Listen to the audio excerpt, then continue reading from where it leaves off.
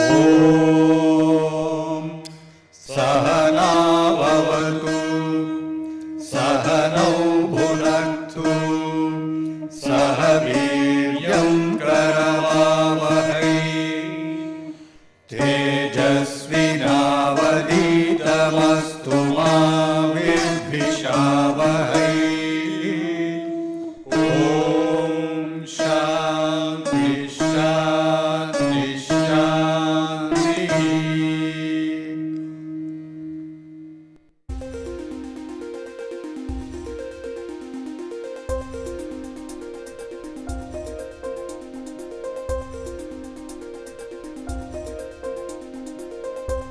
Hi, in this particular clipping let us try and understand what a rigid body is, how do we determine the degrees of freedom of a rigid body. Before going into details, let us just look at how do we describe the motion of a particular body. Okay. I have this watch over here, it has a strap, I am just going to remove it for you to get an idea.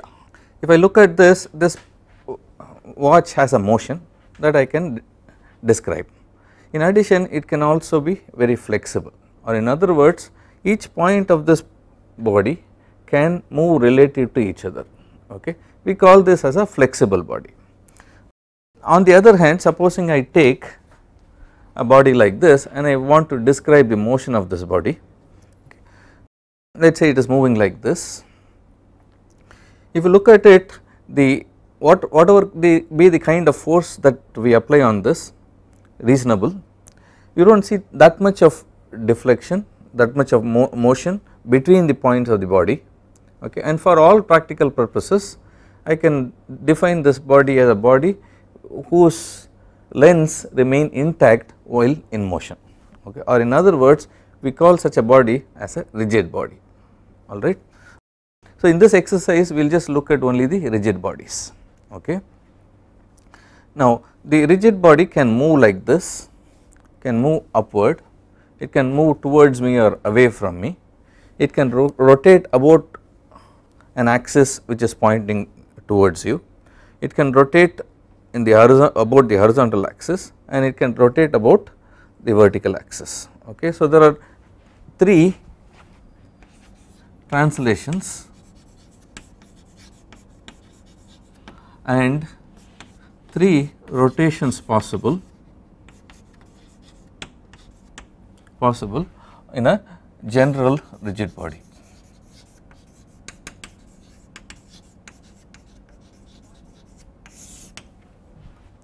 Alright. In order to make understanding clear, let us just reduce that to a body that has lesser number of ways of motion. For example, if I take this board and a body on this board attached to this board, okay, and if I want to describe this body, let us say it is a rigid body, there are 3 ways in which it can move. It can move horizontally like this, it can move vertically like this, or it can rotate about an axis, alright. So in a planar rigid body,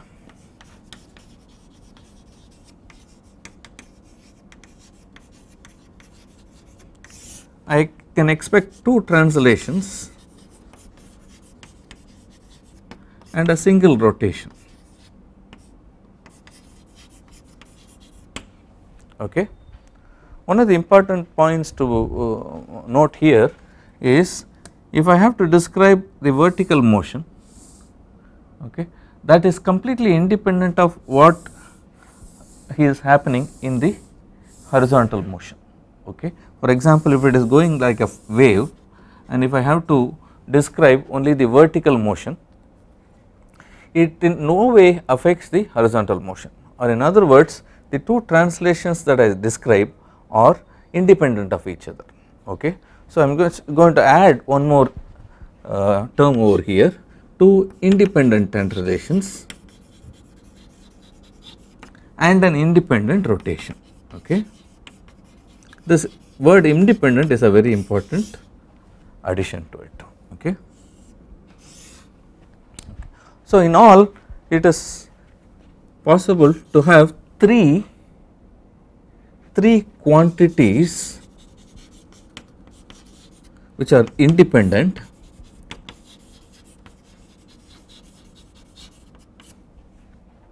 that can describe the motion of a rigid body like this, alright. So we call this as 3 degrees of freedom. Are you with me? So in general what we say is for a planar rigid body, okay, there are 3 degrees of freedom possible, okay. So if I have to draw a body here, as I described, there is a possibility of motion in this direction, okay. So let me just use horizontal and vertical directions as 2 independent quantities. Let me call this as x and this as y. So the displacement in the x direction let me call as say u, and the displacement in the y direction as v, and there is a rotation possible, let us say theta, okay. So I am going to just say rotation theta, alright. So there are 3 degrees of freedom that I can use. One is a translation u, one is a translation v, and a rotation theta, okay. Given these 3 values, I can tell you the position of this particular body that I have, okay. What are the other important things? I have to have a particular frame that I define for what is 0 displacement in x direction, what is 0 displacement in y direction, and what is 0 rotation that we have defined here, okay. So we can say we have an origin which specifies 0 displacement in x and y directions, and the horizontal axis can be taken as a reference axis, okay. So if I have the body here and if I draw these axes on it, okay, and let us say it gets attached to this. So let me call this as O. I take this and I attach it over here and then start to define the displacement in horizontal direction and vertical direction and its rotation. It is possible to describe the motion of this planar body on this board completely, okay. This basically tells us that if I have a planar rigid body, I should expect a maximum of 3 degrees of freedom. Let me explain a little bit more. So let us say this is the rigid body that I am looking at. This is a planar rigid body and it can move anywhere like this. It can also rotate, okay, as we have already talked about it earlier, okay. So let me just take a point here, okay, mark it as say A, okay. Now if I fix this with a pin, how many degrees of freedom will it have? If you look at it, the only way that I can move this body is by rotating it, okay.